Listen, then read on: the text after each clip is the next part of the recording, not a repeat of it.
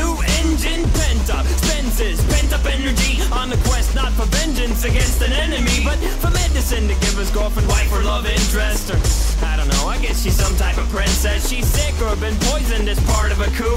Not sure, but as an 80s game plot it'll do. So welcome to the South Pole. It's quite cold, and there's a risk of falling into an ice hole, or running into a seal that's gone maroon, or a bouncing evil dark balloon. You'll see things that'll shake you to your soul, and it's not unlikely that you'll never make it to the goal, cause it's oh so terribly dangerous and heinous. That is so that your name is the same as the famous Penta.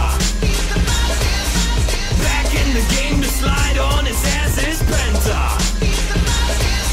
The penguin whom nothing can ever get past is Penta. Soon to be remembered by the lot of you bastards, Penta.